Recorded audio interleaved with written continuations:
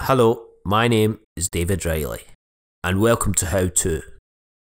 In this tutorial, I'll be showing you how to use Incognito Mode on Chrome.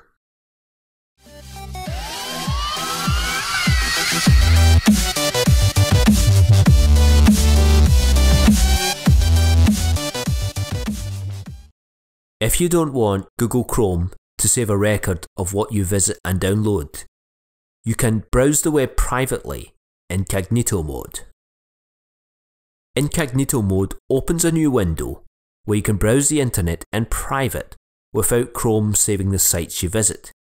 You can switch between an incognito window and any regular Chrome browsing windows you have open. You'll only be in Incognito Mode when you're using the incognito window.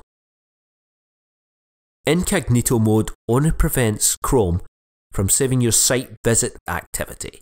It won't stop other sources from seeing what sites you visited, including your internet service provider, your employer if you're using a work computer, the websites you visited themselves.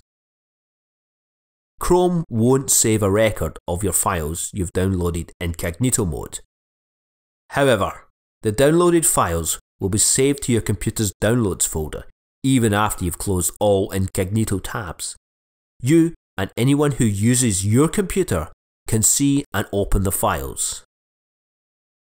You can open an incognito window on your computer to prevent Chrome from saving your browsing history. You can switch between an incognito window and any regular windows you have open. You'll only be in Incognito Mode when you're using the incognito window. Open Chrome.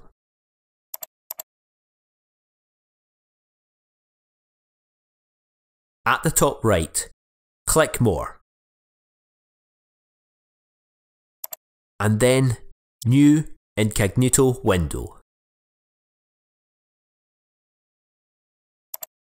A new window will open. In the top corner, check for the grey Incognito icon. Incognito Mode runs in a separate window from your normal Chrome browsing sessions. To exit Incognito Mode, you'll need to close all incognito windows.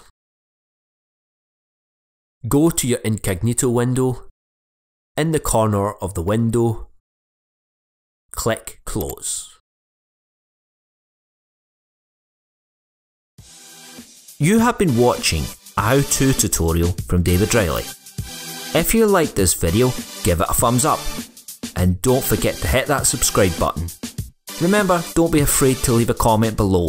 Your ideas and suggestions are always welcome. Until the next time, take care everyone.